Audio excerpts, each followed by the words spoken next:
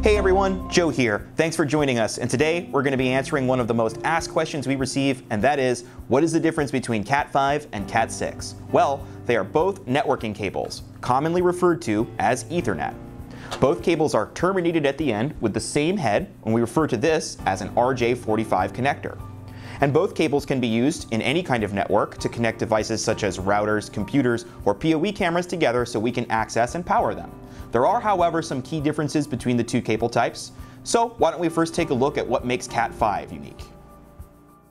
When CAT5 first came out, it was originally limited to a maximum network speed of 100 megabits. However, with the advent of CAT5e in 2001, regular CAT5 was put aside as CAT5e is now capable of up to 2.5 gigabits up to 100 meters and 1 gigabit when pushed further than that.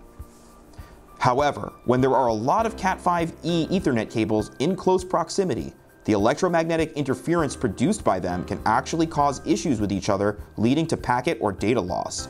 This circumstance is referred to as crosstalk. This is where CAT6 comes into play. CAT6 was developed to eliminate crosstalk and increase bandwidth. CAT6 cables use a spline that run down the center of the cable, separating the wire in such a way that it reduces the electromagnetic interference they'd otherwise produce. Additionally, CAT6 cables are usually designed with thicker shielding to handle harsher conditions. With these factors together, this can greatly reduce the errors caused by crosstalk. CAT6 is also capable of up to 10 gigabits at 55 meters or less. So, which should I use? Well, there are some things to consider. In an area where you have several cables in close proximity, like a server rack or a network closet, it's best to use CAT6, as this will eliminate the issues potentially caused by crosstalk. CAT6 also has the ability to transfer up to 10 gigabits of data per second. However, this quickly reduces to the 1 gigabit speed of CAT5e past 100 meters.